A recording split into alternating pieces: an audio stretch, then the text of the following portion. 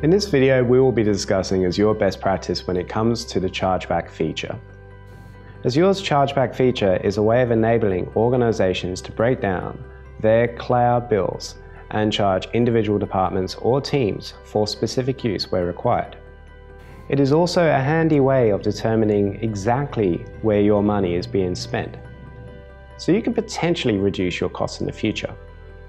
Essentially, Azure collects and groups usage data for all of your resources that are used by a particular tenant. This information is made available via the Azure billing portal. As a tenant, you can take this usage data and export it into your own billing system or chargeback system by using a billing system adapter. Or you could export it into a business intelligence tool such as Microsoft Power BI and use it for analytics.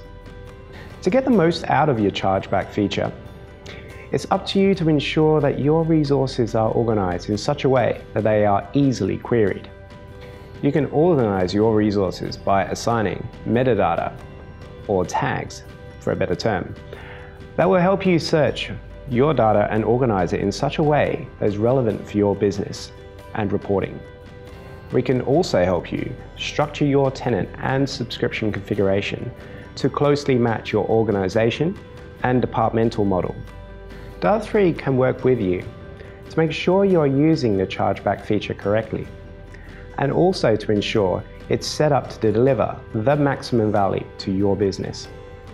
We can also work with you on an ongoing basis to ensure that you are getting the most out of your Chargeback over time. If you have any specific questions in regards to this topic, please feel free to get in touch with Data3 directly.